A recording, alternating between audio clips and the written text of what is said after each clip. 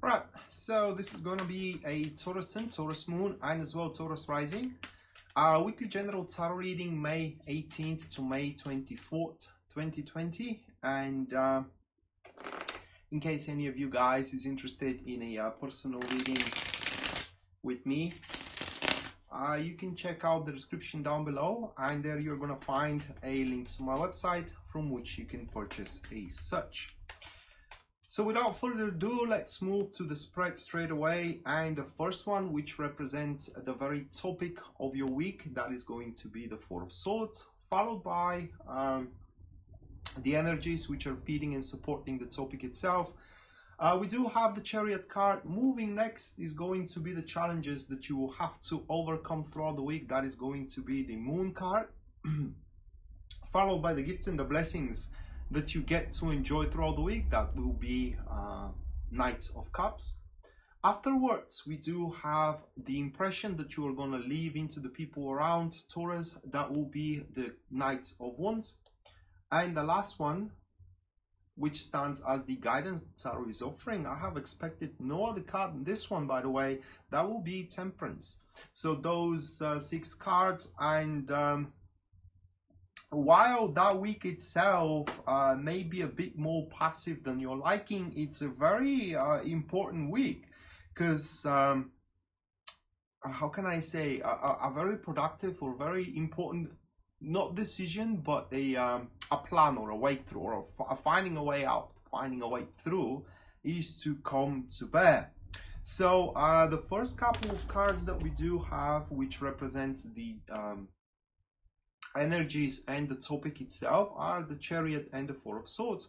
So with the Chariot as the energies, as the week progresses, you are going to grow increasingly more determined to set the things right and to ultimately at the end finish the line, all right, or rather like finish the race, if you will, because the Chariot here points that you are going to start paying more and more attention, or address more and more those kind of aspects of your life and those kind of aspects of your relationship or of your career that up until this point you either didn't have the determination, you didn't have the will, or you didn't have the courage to do it. And under the energies of the Chariot, it's highly likely that you are going to place the foundations throughout this week on which you can step in. Foundations, I mean like establishing a plan or establishing a strategy here, doing what it is needed in order to predispose a further development, and etc, etc. So the foundations which you can step on and actually succeed at the end, so, or to reach a success into the endeavor, because those energies are promising you success even against all odds, if you will. But the thing is that those energies are very singular type of energies. What I mean is that you will fail if you try to use the help of somebody. You got to engrave your own signature, if you will, or you got to do the things your own way here throughout the week. Now, if I have to be more specific, should you lean towards wanting a relationship, for example, okay, with the Chariot, you can definitely find a person who will want to be in a relationship with you. The question is, do you want to? So deprivation and being bereft is not going to be a problem throughout the week. The problem is going to be what kind of a outcome you're gonna have once you identify your way out or your way through being a success into career or establishing a well-found relationship, if you will. And that itself moves to the situation itself. That will be the Four of Swords here, okay? And Four of Swords is a typical card of inactivity, where you just deliberate what should be your next move, right? And not just only deliberate, but also seek a counsel. Usually the counsel with the Four of Swords, it's either with a professional help, like for example, if you are wondering how you are going to make a breakthrough into your business, a business advisor or a financial advisor tells you what you got to do. It's a bit rough, and it seems against all odds, but the energies are favorable into that regard, and you will be able to succeed with the endeavor. Or it is a deliberation and counsel with somebody that you do have a great trust in. It's very, very faithful companion of yours. It could be your father, it could be your mother, a very good friend, you know, your lover, for example, also may serve that. And the whole reason for that situation to take place is so you know at the end of the week how you stand and how far you can go with either your career or with either your relationship. What you gotta do, you're gonna be completely in tune with your emotions and with the logical unfoldment of the endeavor that stands at hand. So moving next, we do have the moon card. That will be the challenge that you will have to face here, and it's pretty typical for that follow-up. Pretty much the moon points that until the end of the week actually takes place, you are going to be quite uneased. Because for you, before you establish the foundations we talked about here with the Chariot and with the Four of Swords, the unfoldment, or rather like the outcome of your endeavors, is going to be anybody's guess. And therefore, with the moon card on a disadvantageous position, you are to be prone to believe in the doom and gloom, that everything is going to be lost. You know, you are going to doubt yourself, you're going to doubt your partner, for example. You are going to doubt everything and everybody, and that will be within your head. Now, you need to know with the moon card, it's the only thing you go through that as a challenge is that you need to have a faith, let's say, or faith in the universe, because the moon here points that you are on the right track with your career or with your relationship. You have already set in motion what was needed to be done, so it can chain an event that will lead you to the destination you need to be.